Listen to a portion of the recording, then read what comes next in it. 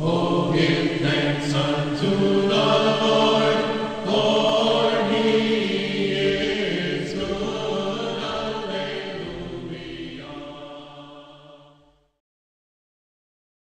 Good morning, and welcome to the Gospel Minute from St. Michael's Orthodox Church in Geneva, New York. I'm Steve Toby. This morning's Gospel lesson is taken from St. Mark, chapter 10, verses 24 through 32, and has a promise and a warning. Let's hear what our Lord has to say. And the disciples were astonished at his words. But Jesus answered again and said to them, Children, how hard it is for those who trust in riches to enter the kingdom of God. It is easier for a camel to go through the eye of a needle than for a rich man to enter the kingdom of God. And they were greatly astonished, saying among themselves, Who then can be saved? But Jesus looked at them and said, With men it is impossible, but not with God, for with God all things are possible.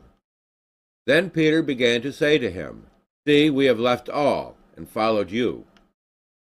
So Jesus answered and said, Assuredly I say to you, there is no one who has left house, or brothers, or sisters, or father, or mother, or wife, or children, or lands, for my sake and the gospel's, who shall not receive 100-fold now in this time, houses, and brothers, and sisters, and mothers, and children, and lands, with persecutions, and in the age to come eternal life. But many who are first will be last, and the last first. Now they were on the road going up to Jerusalem, and Jesus was going before them, and they were amazed, and as they followed they were afraid.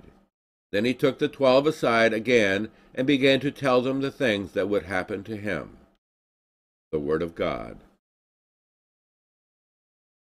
We start today's Gospel with Christ's summation of yesterday's Gospel, when he says, Children, how hard it is for those who trust in riches to enter the kingdom of God.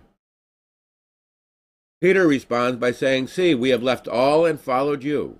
Jesus is quick to respond by telling us that for everything we renounce for his sake and his gospel, we will be abundantly rewarded, not only in this world, but in the age to come with eternal life. Oh, there will be persecutions along the way, but they are a small matter when stacked up against the reward of eternal life in the kingdom of God. Amen. Well, have a good day, everybody, and I'll see you again tomorrow, and may God bless us all.